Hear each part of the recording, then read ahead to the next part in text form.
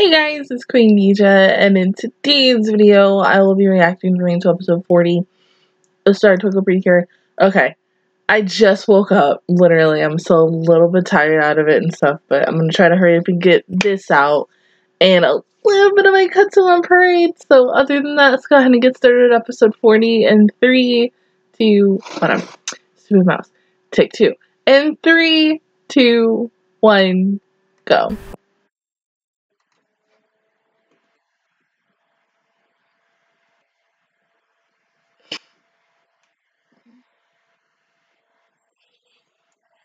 Aw.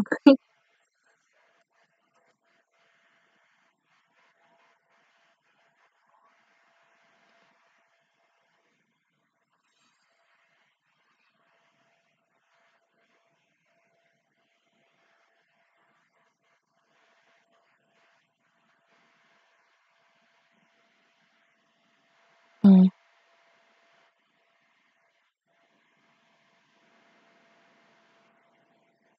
I forgot the fact is that her dad took a picture of her.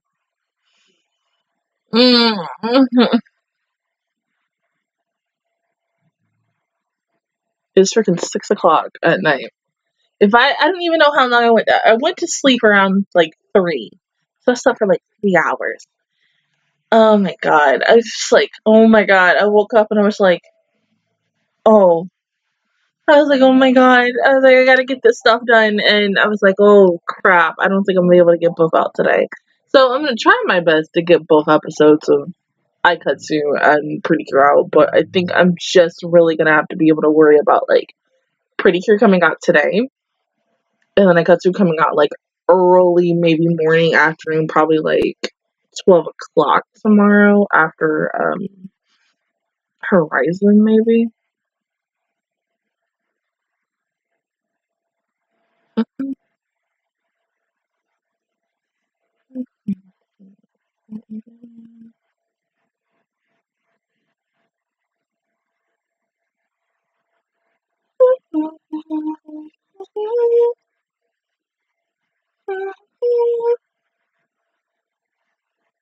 It's gonna be a day. Don't know when, but it's gonna be a day when pretty hair movies are gonna be able to come to America, and I'm gonna be able to watch them, and it's gonna be the greatest day of my life. Besides when I went to go see Sword Art Online and any other Japanese movie in theaters. Or if I ever go to Tokyo, I'm gonna go see it without subtitles, and I don't care. I will want to see it.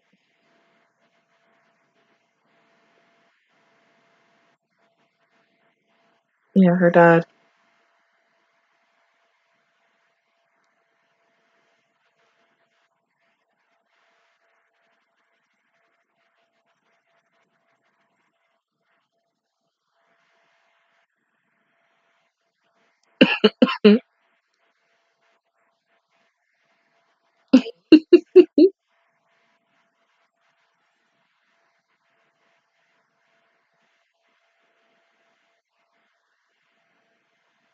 Well, yeah, props have to be like that, right? No.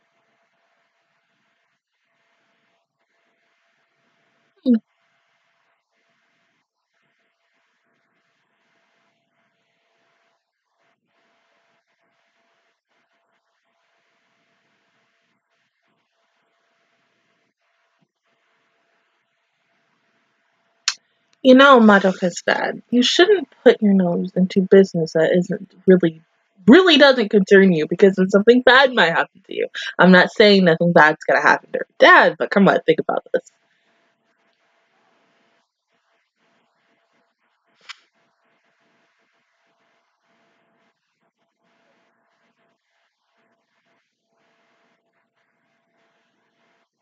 Mm,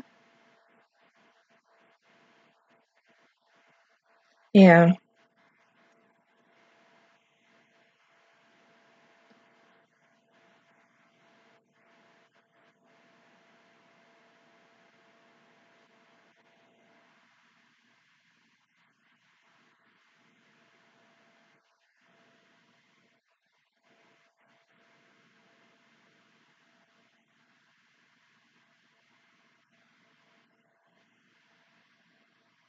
Isn't it a little wrong for him to possibly interrogate students like this? I'm just saying. Isn't there has to be? I mean, come on, rights for a child. You know, don't talk to strangers just like that. But no, they're not really going to talk about that.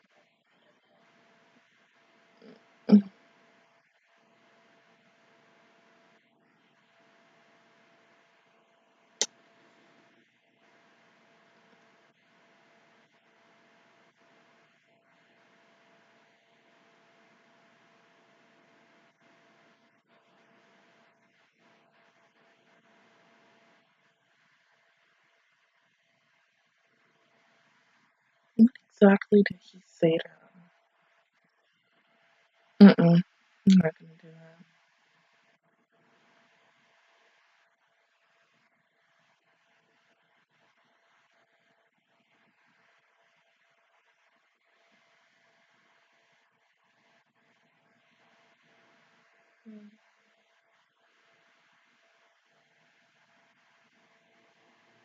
She's being segregated, and this isn't fair.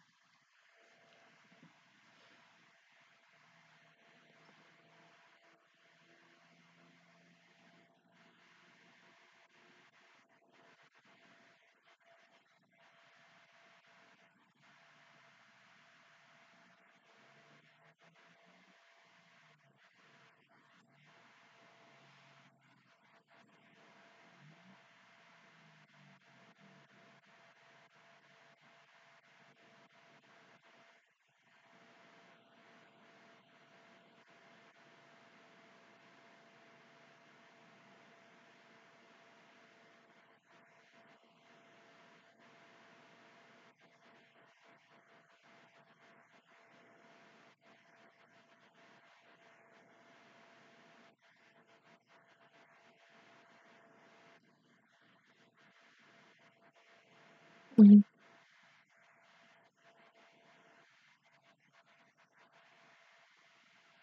And of course, one by one, you all opened your mouth, and yeah.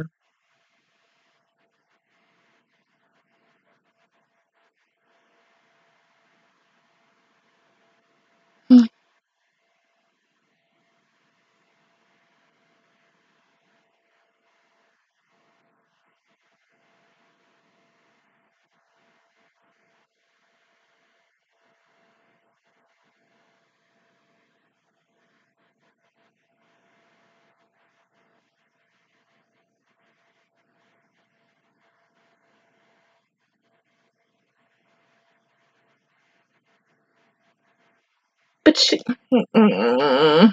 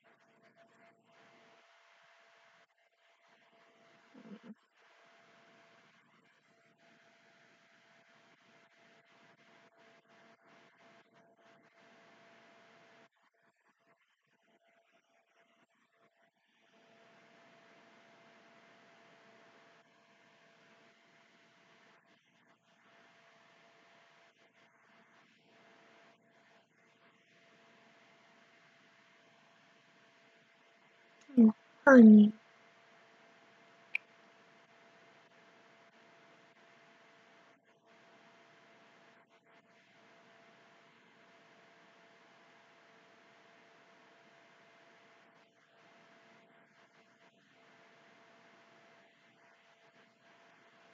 Oh.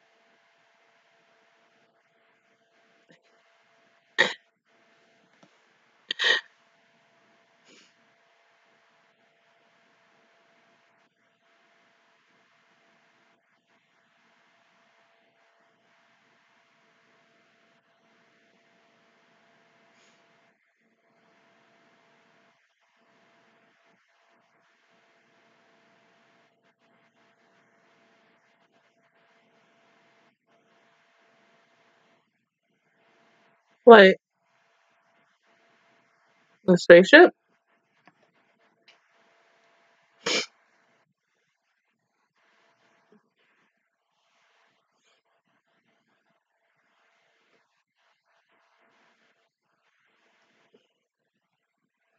And see, that's why y'all ain't hear the freaking bell in the announcement.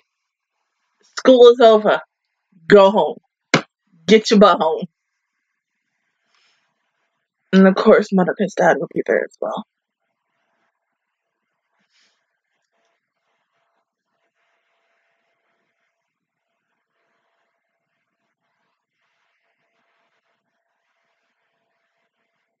Remember, you can't let anyone else know that you're Purikyua.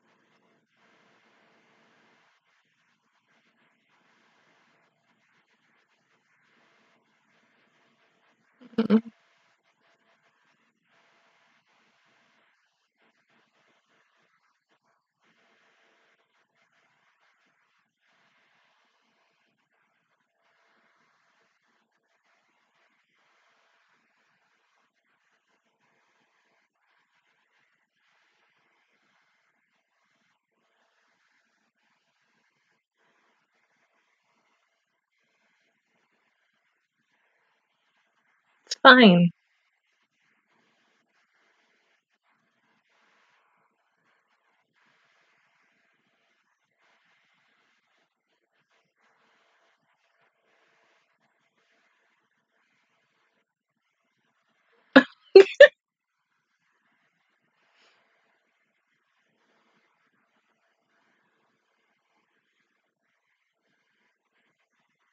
Mhm.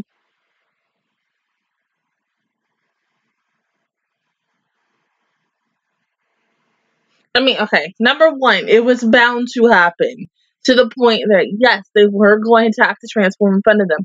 Freaking Go Princess did it. I think Kitty Kitty Pretty Girl Mo did it. Hugato ain't do it. So, I mean, it kind of, you had to figure, yeah, it makes the most sense. It literally does. In a weird way, I'm glad it happened.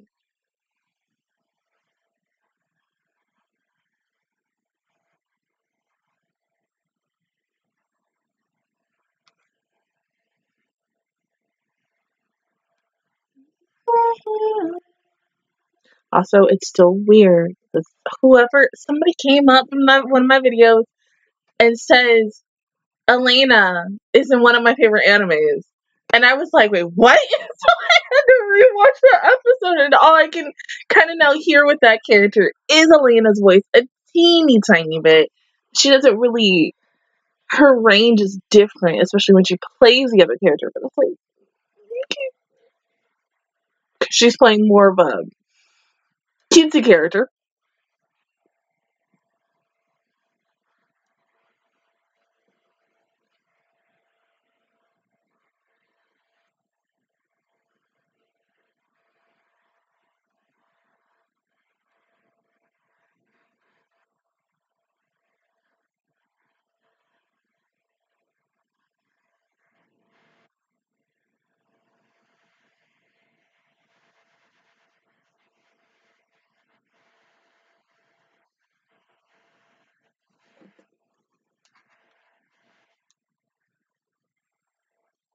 I think this is going to be one of them episodes where it's like,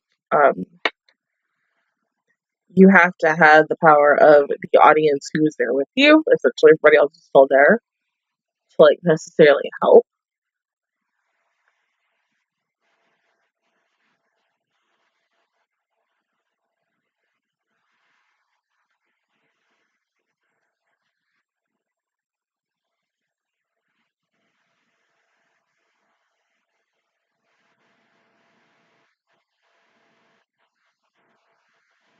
Did you not hear what she said? This boy. This man boy.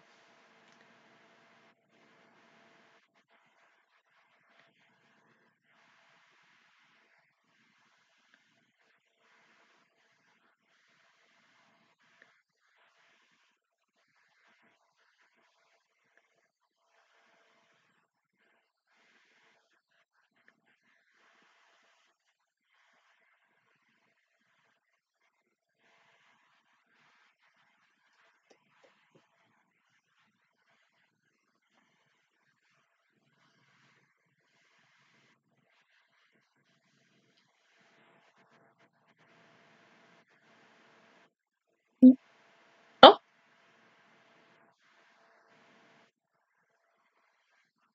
Kind of figured that was gonna happen one day too. So,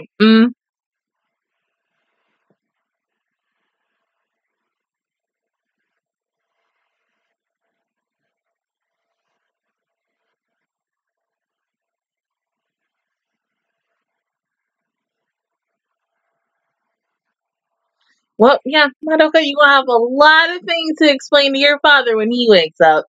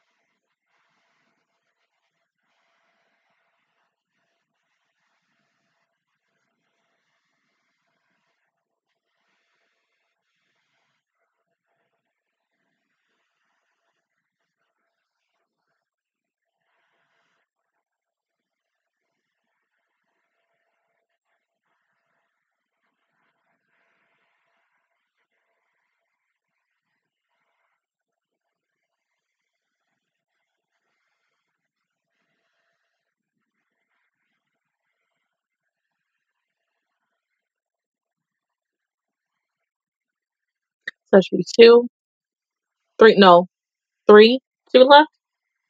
Because we know Elena didn't get hers and Madoka still needs to get hers.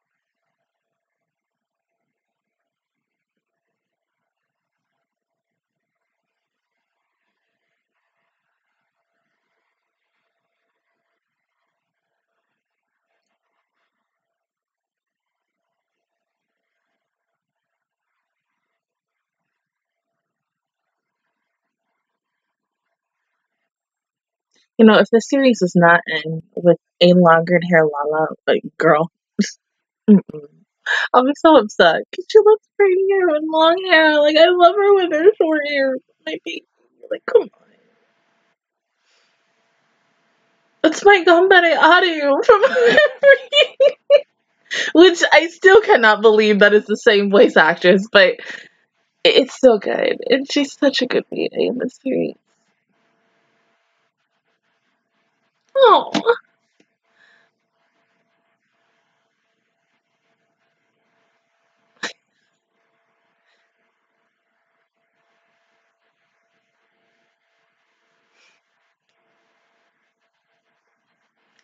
gonna cry again. Oh my god.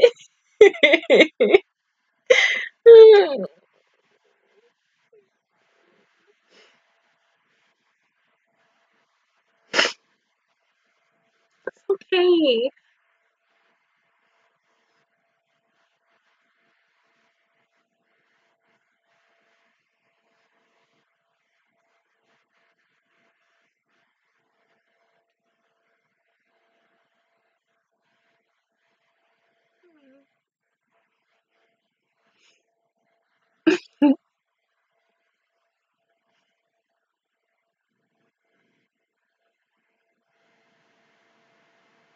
It's so freaking cute. Oh my god, I'm happy for her. I swear to god, if this episode would have ended really horrible for her, and it would, if it did, then it would have been a two-parter, and I think that would have been really nice for her. Because then what they could have done, if it was a two-parter, was to just go back into her memories and stuff. I mean, essentially, they did do that, but not as much as I thought they were going to be. But, like, oh my god, between this episode for Lala and last week's episode on Elena and everything that happened, I mean, that really, both of those episodes, both of these episodes, for like segregation, racism in a way, they did really good jobs on them. And I'm really proud of them for doing these two episodes, especially because these are things that they're still talked about till this day. But I think because of the fact is, like, in this day and light, and I did have a conversation with my mom about this like last week. It really came up during one of like these TV shows that I watched, like celebrity news endorsement TV shows and stuff. And they were talking about how like some of the Disney movies do have a lot of like racism and everything in it, and they were going to either, they asked if they wanted it taken out from Disney Plus or they wanted like a little like message at the beginning. And so a lot of people said it's important, and I agree on this too, that they should be able to talk about that stuff and still put it in like movies and everything, especially if it's something from like where I was a kid, you was a kid, and something that the newer generation needs to learn about.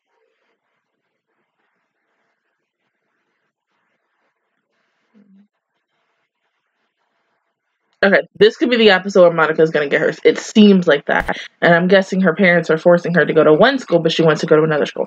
Okay, so continuing on this, like what I was talking about a couple minutes before. I, even till today, still think it's good that kids who are now growing up need to know about what all happened in the past. It shouldn't matter like what color you are or race you are. Everybody has something of different amounts of history. And so it's good that you have animes like this, a couple others that I've seen, maybe even some cartoons, some sitcoms, some comedies, any type of TV show that usually is coming out now. You may see a little bit of the segregation, racism card or something really pulling, because it's like, if you look at today's standards, it is talked about, but when you have a children or a child coming up, they usually typically like to shield the children out of the way. And it's like, okay, kids shouldn't really know about this because some adults think it's not important for kids to know. But then it's like, okay, here, think about this real quick. If they're not going to learn from whether it's their actual parents or their grandparents, where's the next place they're going to find stuff on it? The internet. And so, I mean, there are some people who are going to teach them the right way of it and the wrong way of it, and you never really truly know what's going to happen. The things that are happening out here, whether you live in America or you live in Chile, you live in Hong Kong, London, or really England in general, Japan, anywhere, you know something of certain things that are happening in different parts of the world today.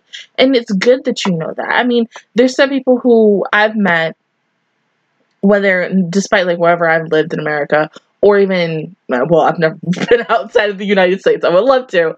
But they are still informative on every little freaking thing that happens in like their country or even outside of the world, even today. There's some people who are, and you know, that's okay. But I think like some people, because I did see like a lot of people say, well, it's really important that you still need to know things that are happening outside of wherever you live, because you never know what could truly happen, and the next thing you know, something bad happens, and then it's on the news and stuff.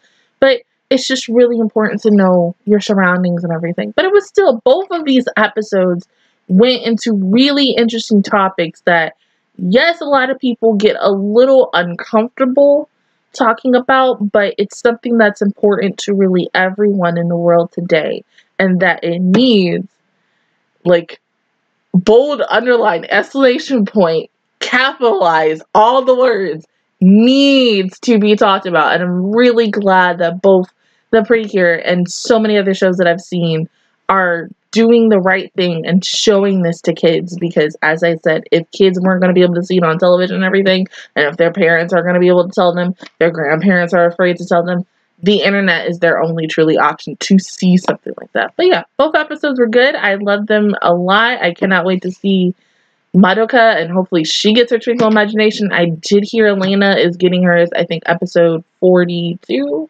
So, I mean, hopefully it's going to be really weird to go back Saturday and hearing her on My Hero Academia and stuff is one of my other best girls. But yeah, I cannot wait. Other than that, guys, that is my reaction review towards episode 40 of Twinkle PreCure. If you guys enjoyed it, please give me a like. It really helps me out. Also, subscribe to my channel. I make videos every single day. Join the Magic Squad. And of course, I will see you guys officially on next Monday for episode 41. Bye, guys.